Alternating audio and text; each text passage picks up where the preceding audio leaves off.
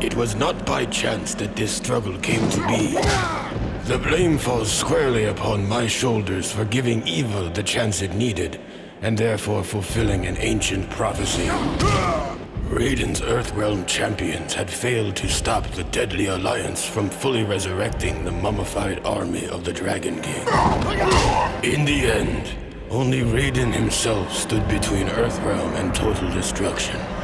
Defying the Elder God's wishes, he alone challenged Quan Chi and Shang Tsung in Mortal Kombat, Earthrealm's last hope for freedom.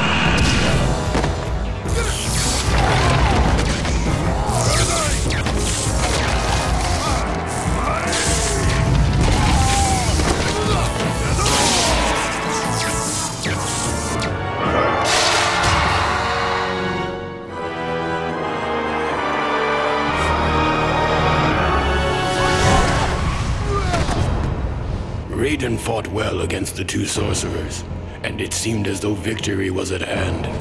But the combined might of Quan Chi and Shang Tsung proved to be overwhelming, even for a Thunder God.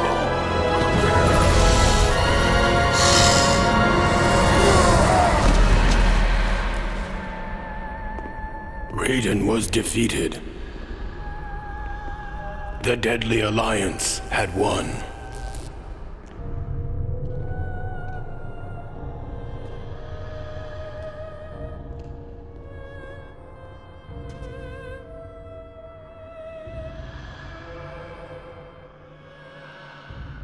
Their victory was short-lived. As suspicion and lust for power overcame both Quan Chi and Shang Tsung, the former allies turned on each other. The Deadly Alliance was no more.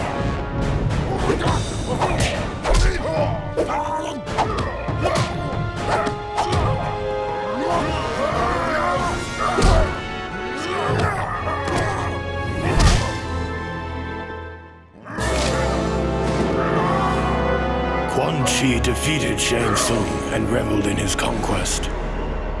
But it is said that there is only one true ruler of Outworld.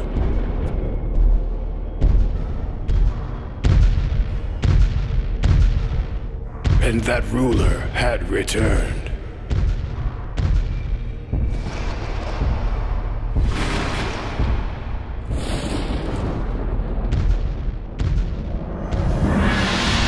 Onaga, former Emperor of Outworld, the Dragon King.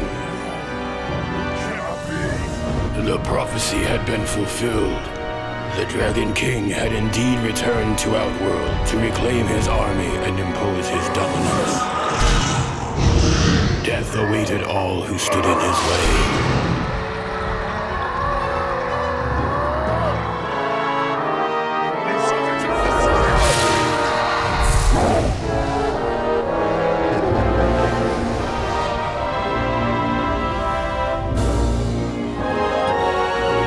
And so it was that a new alliance was formed out of desperation.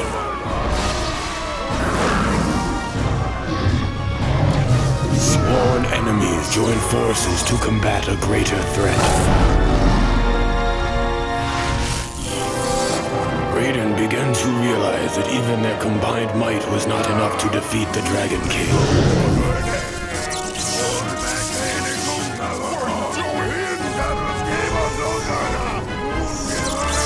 There was only one chance left. Raiden's sacrifice was in vain, for the blast had little effect on the Dragon King. Now Onaga has what he needs to shape the realms as he sees fit. I was the fool who brought him this power.